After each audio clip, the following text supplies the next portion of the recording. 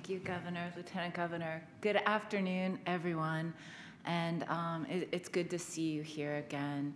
I know we are living that Groundhog's Day, and I want to say that I do feel a little bit, myself even, of some of the frustrations at times, the not knowing, the tolerance for ambiguity we have talked about.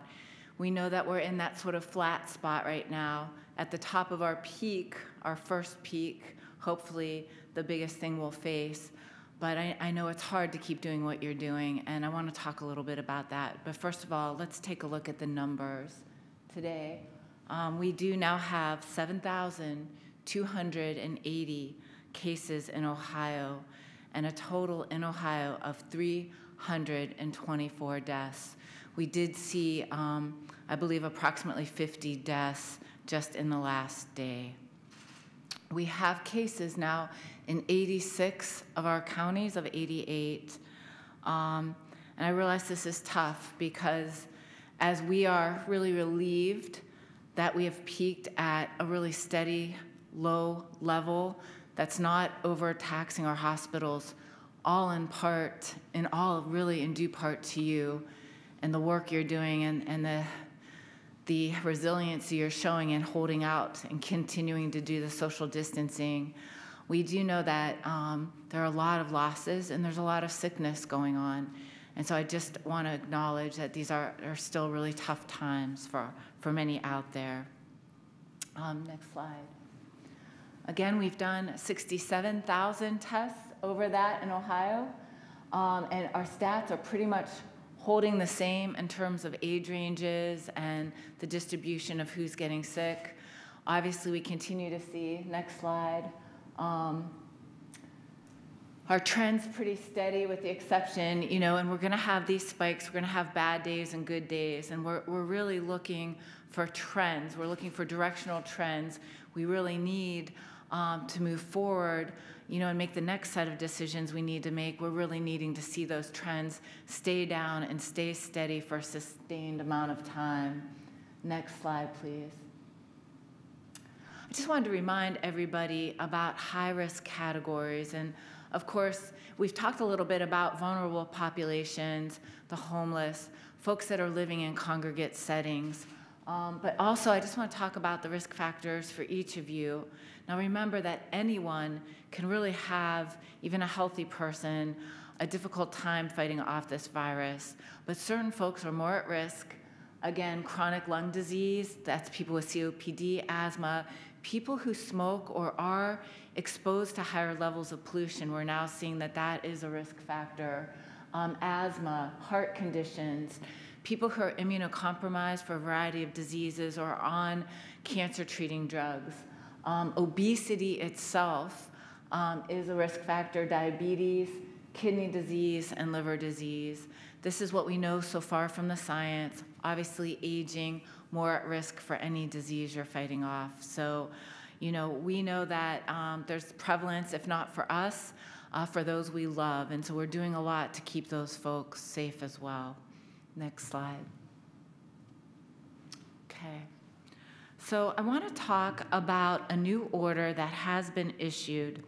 And again, in partnership with our mayors and listening to the needs at the local level, as well as with our frontline responders, we know how essential it is to protect our EMS, our firefighters, the folks who are first on the scene. I want to add in the State Highway Patrol, their new group that's particularly near and dear to my heart. And it's really important with the lack of PPE we have, the protective gear, that we're protecting those frontline workers who are often responding when someone is not doing well.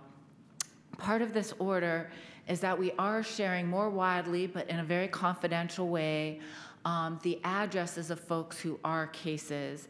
And this order protects that as confidential information for our dispatchers to make sure that folks are properly protected when they're transporting someone who may have COVID-19. I do want to add, though, and this is very important, so for our frontline responders, remember that anyone might be carrying the disease. Even someone who has recovered can still be potentially shedding the disease. It's so important, and as we move forward, we're going to be talking about universal masking, but you have to assume, even as a frontline responder, I want to know that you have at least this. I know you're gearing up extra for certain circumstances, and you're trying to save and conserve that gear, but everybody should have this.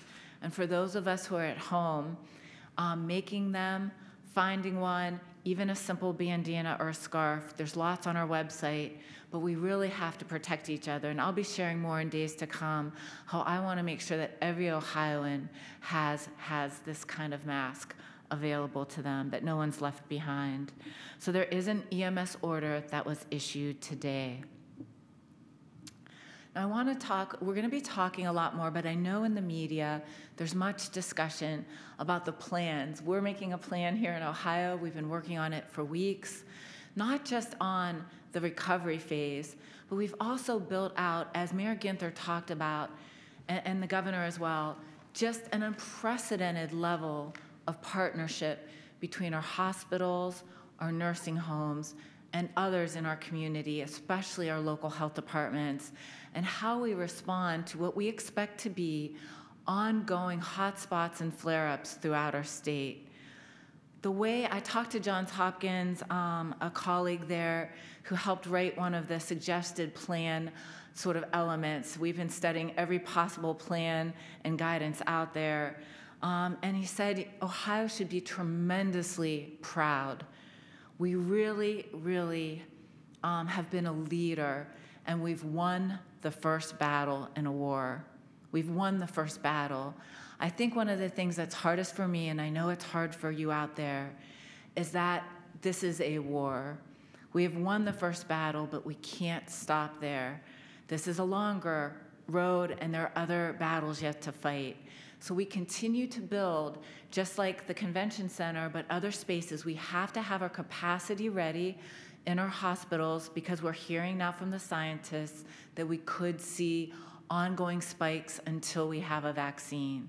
We are building out our emergency command to deal with those spikes and come alongside locals to help in any way we can. But most of all, we continue to look to you.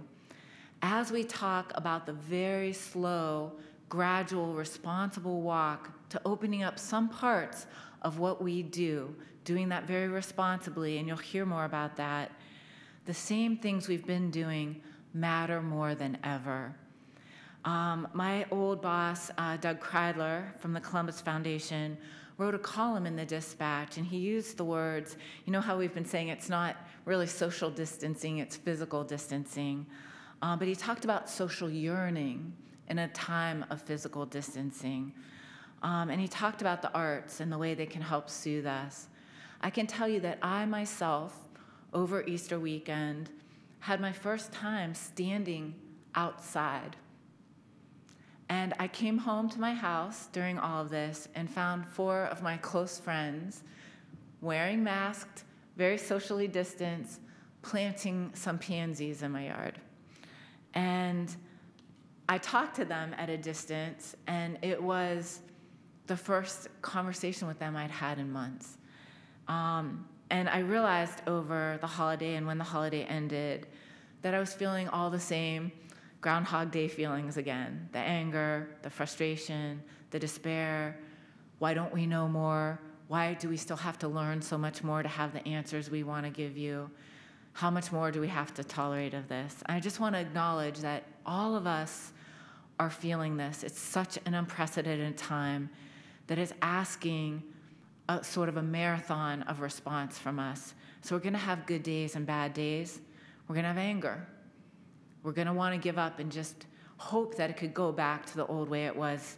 And we know that we're moving into a new world. It isn't the old way. But we're moving forward. And we're going to move forward together, and we're going to move forward smartly in this state. But I want to share with you that there is a song out there. It was on the Colbert first show. He first revealed it by Michael Stipe of REM. Wrote a song called There's No Time for Love Like Now. And it was one of those bittersweet songs that remind me that I have to dig deep over and over, again and again, to feel that love. And so I hope you'll take a look at that song. It's something that's helping me stay connected during this time. Thank you. Dr. Acton, thank you very much.